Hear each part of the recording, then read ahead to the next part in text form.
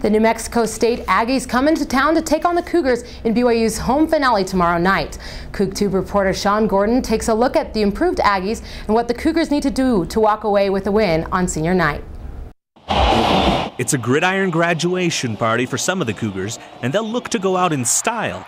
But the Aggies have momentum coming off their shootout win against Fresno State last week. For the Cougars, it's all about balance. BYU has had more than 200 yards both rushing and passing in each of their last 5 wins. It's also a second chance for Jake Heaps, who's back at starting quarterback. Heaps had a solid performance against Idaho after taking over for an injured Riley Nelson, and he'll look to carry that momentum into this matchup.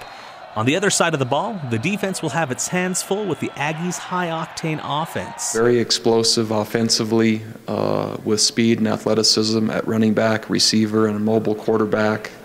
Kind of a wide-open style and up-tempo. That explosive offense is led by wide receiver and kick returner Tavian Rogers, but running back Kenny Turner and dual-threat quarterback Matt Christian are no slouches either. The Aggies are soft defensively, though, so the Cougars should score plenty of points. And if BYU's surprisingly stingy pass defense can keep the Aggies' aerial attack grounded, the Cougars will send the seniors out happy. On campus, Sean Gordon, Coogtube.